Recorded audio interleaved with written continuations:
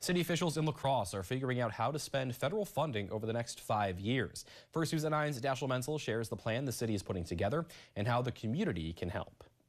As the City of La Crosse develops their 2025 to 2029 consolidated plan, they're looking for community feedback. We really are looking to the community to tell us what those areas are. So, if there's maybe an area we haven't been focusing on previously that we can look to in the future, incorporating that into our next 5-year plan. The consolidated plan is updated every 5 years and is federally funded through the Housing and Urban Development Department, giving the city $1 million annually. We are finishing up one 5-year plan right now where we've spent a lot of our time repairing homes, building homes, and funding public services, as well as some affordable housing projects as well.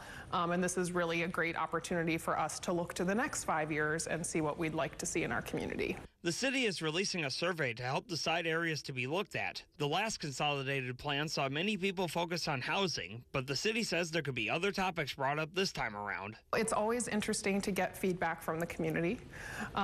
We look forward to seeing if there are any new trends. The city plans to do more work on the plan after the survey results are in. Coming around the new year is when we'll probably have some more kind of public forum sessions, things like that, and hopefully some more one-on-one consultations as well, and really hoping that we can use this survey to collect, some key areas to focus on in the coming new year.